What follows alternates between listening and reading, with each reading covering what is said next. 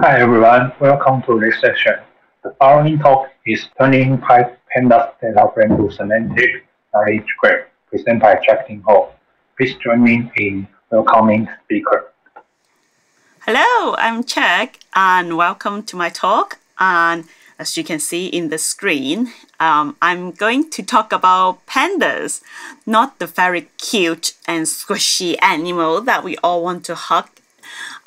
It's about pandas in Python, which is a very popular tool for reading and exploring and also handling tabular data.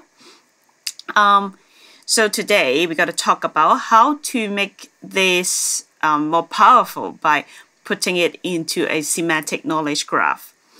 So in this talk, there will be a lot of code snippet and some links that I would like you to check out. So the to get this slides actually is available online. The link is at the top of this slide. Also, here are my contact information on social media at the bottom. Feel free to talk to me about knowledge graph on Twitter or GitHub. So I'm very happy to be speaking at PyCon Taiwan for the first time. I'm Cheuk. So I love open source project. I have been working in and contribute to various open source projects in the past. I have published some libraries, also contribute to other popular library, including a small contribution to Pandas. Also, I'm very lucky to be working with the team to work on an open source graph database, TerminusDB. If you're interested, please talk to me. I'm happy to talk about it. Also, I love Python events and conferences. I've been helped to organize different events, including Pyjamas, which is a 100% online marathon conference. If you want to know more, please go to check out pyjamas.live. I also stream during the pandemic. So right now I'm taking a break, but the old videos are all available on Twitch and my YouTube account. So feel free to check out my streaming video about coding in Python. So why do we love pandas? Other than that, they are so cute. Pandas as a tool that we love because it's so powerful. If you're a data scientist or any data folks that work with tabular data, you would love to use Panda because it makes importing and exporting CSV very easily. It also provides an API to connect with various SQL databases. And also, you can work it with Excel. So it's very convenient. What I love about Pandas is that it would do some automatic type conversions. For example, if someone gave you a CSV file, which CSV stands for comma separated values. Of course, there are other CSVs that is separated by other characters, not a comma. But the idea is that each single value, which is a string, are separated by a separator. And you can put that, each line, and then with this separation, you can put it into a table. But there is a problem. For example, if the value, the string, is 1, 2, 3, it probably is not just a string. It probably represented 123 as a numerical value. So how do you decide whether this is a pure string, could be someone's ID number, or a numerical value? So Panda do a very smart way of looking at every single row. If all the rows basically are numeric.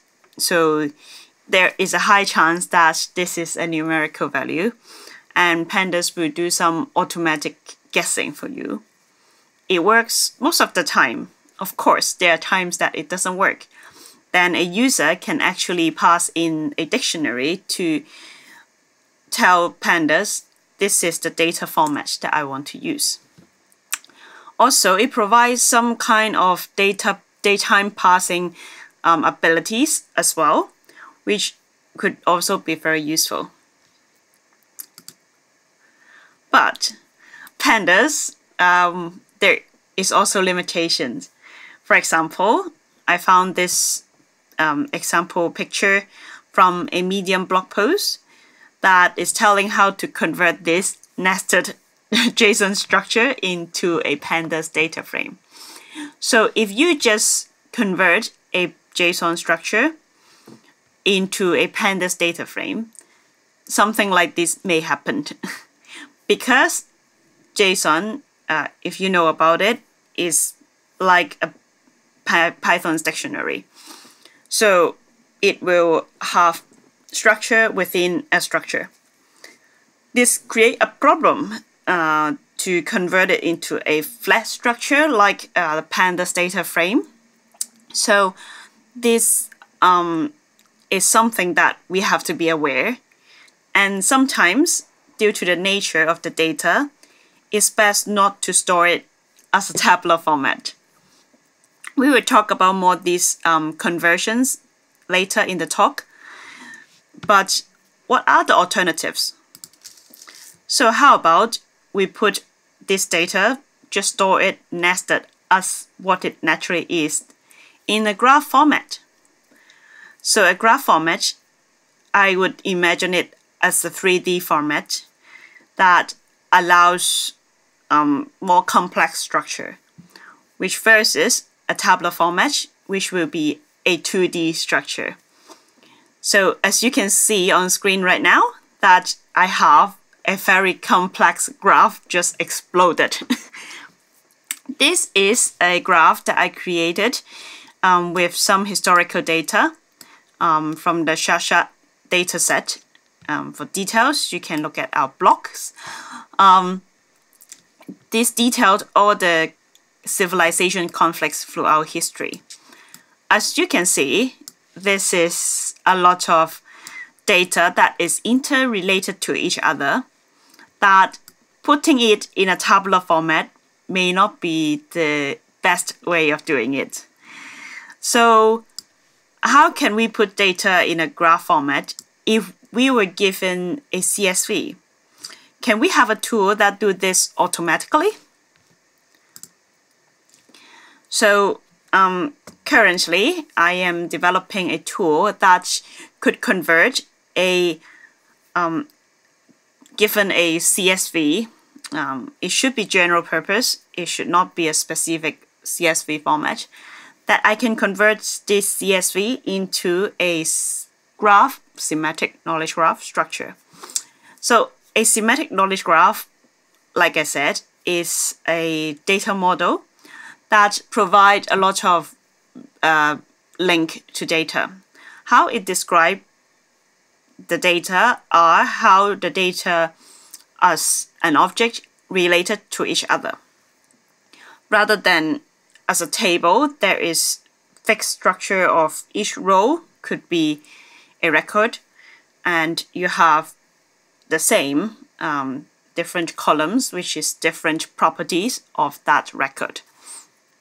In a graph, you can have, of course, objects, and objects could have properties that could vary. Different objects could have different properties. They could also have more than one property. They could also have another object as a property. That created a nested structure. So I would say that is fully customizable compared to a table format. Or you can imagine it's storing data in a knowledge graph is like storing data in a data lake, but with a structure that makes it retrieving the information and managing the data more easily. And how we can develop this tool to convert any CSV or Pandas data frame into a knowledge graph. So there are a few things that we would like to be considered. First of all, we need the structure, the schema, to describe this data. So like I said, a tabular format is a flat structure. So to convert it into a graph schema, which is a 3D structure, it's relatively easy. The other way around is a little bit tricky. It's like, how would you represent a box in a 2D structure? You will have to make some compromises so it still presents itself reasonably well in 2D, but it's still but it's not the same if you can just have a box in 3D. And also, what are the data types? Like I said, Pandas did a very decent job of getting the data types from CSVs. So if you're a Pandas user, you know that we can get back the data type by using df.dtypes. And but Pandas use NumPy types to describe the D types. And also, if you're a Pandas user, you'll realize that all the strings are cast as a NumPy object. So we have to do some conversion to convert the NumPy D types back into the Python built-in types. So there's a little trick that I did in this code snippet that will do the job. So this will create a dictionary, like a mapping, to map from the NumPy types to Python built-in types. There's one thing that is missing from the Python built-in type is the datetime type. So in Python, datetimes are in the datetime module that you have to import separately. So in this case, I just added in afterwards. But otherwise, all the Python built-in types would have a conversion in this dictionary here.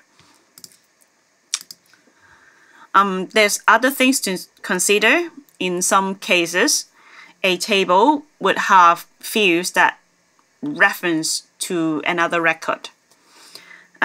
This will happen in the example that I'm going to show you at the end of the talk. So for example, if we have a table of people and we also want to represent person A is the friend of person B, then you would have to link B to A or vice versa. In this case, then we need in a table, it will be probably referenced by an ID. How can we link them when we represent it in a graph database automatically?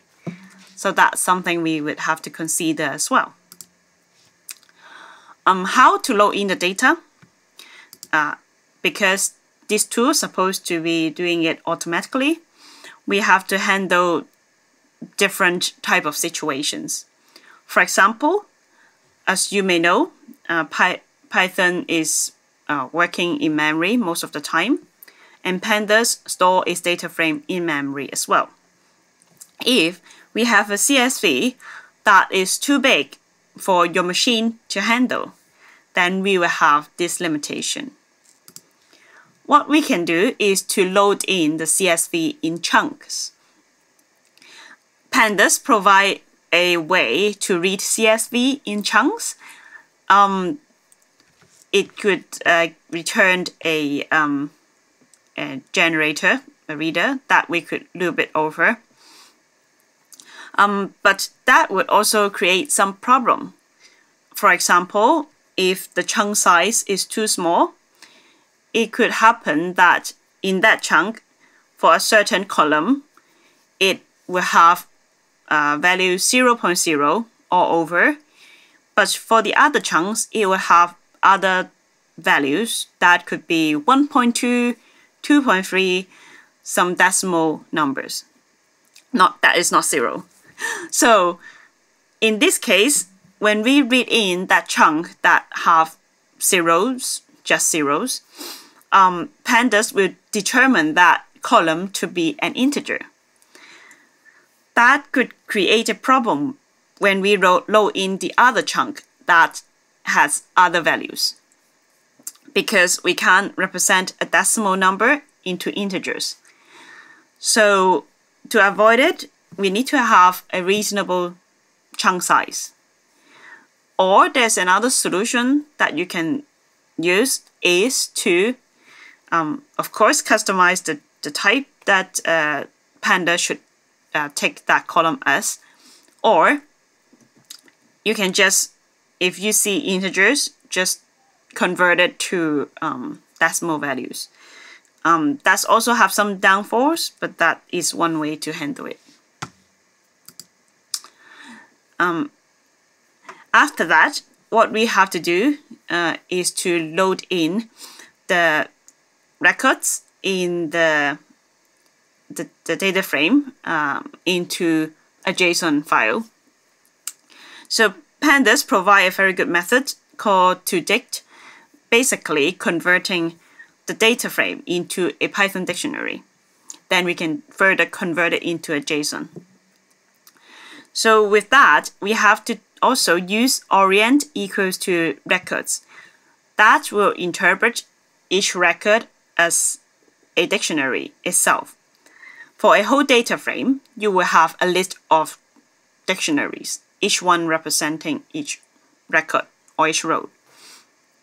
There are also other ways to convert a data frame into a dictionary, including each column as a dictionary, but we don't want that. We want orient equals to records. Third thing is something that all data scientists love and hate. They are NAs, not a value or missing values. So how can we handle them? I have 3 strategies to do them. The first one is to just skip that record altogether. So in some cases, for example, if it's some experiment measurements, if the machine is broken and that reading is not available for that specific experiment, then maybe it's better to discard that data point, which is the whole record altogether, because that experiment is not valid. By giving the users to choose this option, then someone can just discard a record if there's any NA exist. The second way is taking advantage of a graph structure. Like I said, a graph structure have more flexibility, that for each record or object, some properties can be optional. It is not required for every single object to have the same properties. So in this case, I would skip that NA value and not attach it to the object when I put it into the graph database. The last is just prompt an error back to the user saying your data have some NA in it, and you would probably like to do some data cleaning before you try it again. This provides the last way that if someone wants to have more control, they can do it by knowing there's NA in the data and cleaning it themselves.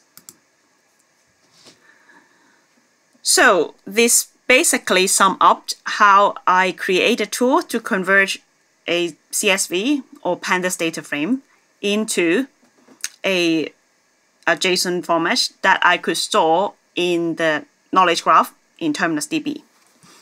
So how about the other way around? How can we take the graph data in TerminusDB and put it back flattened into a CSV or Pandas data frame. So that involves something that I call the flattening procedure. So like I said, the graph is like a 3D box. We have to find a reasonable way to flatten it so it will be presentable and reasonable as a table format data. The first thing I did is to use the Pandas data frame from records to change all these JSON records back into the data frame. So this first step may give me something like the example I showed you before, that a nested structure ends up persisting in the data frame. So that means we need the second step to expand it, which I could also call denesting it. So Pandas provide a very nice method called JSON normalize to flatten this nested structure. But the constraint is this method will take in only one column. So I have to do it one column, the nested column at a time, and join them back together. The last thing that I would like to consider is to embed the object back into it.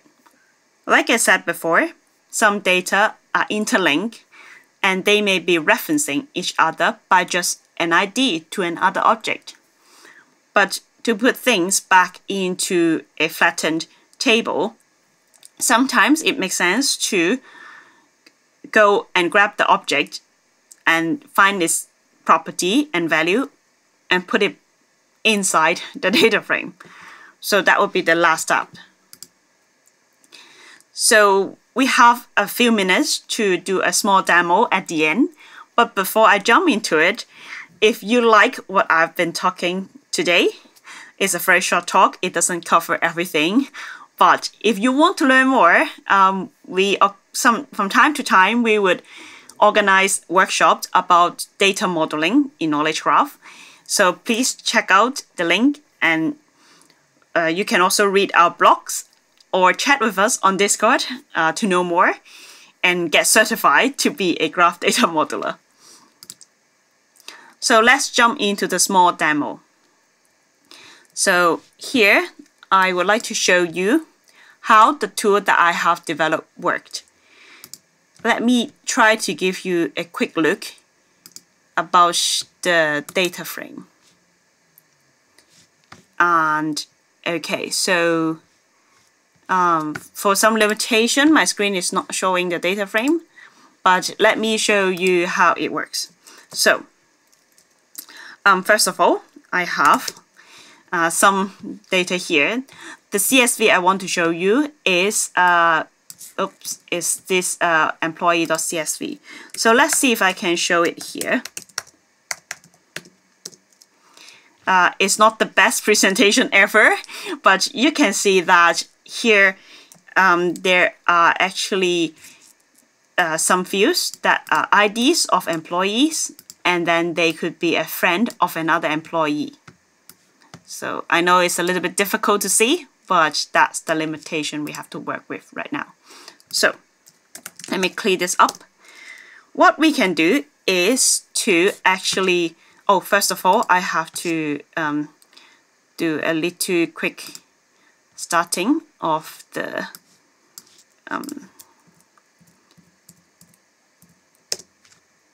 sorry about that. I have to start the server running first.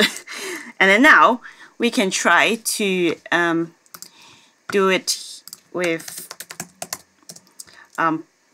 putting the CSV in. So we have a lot of different commands available in this tool.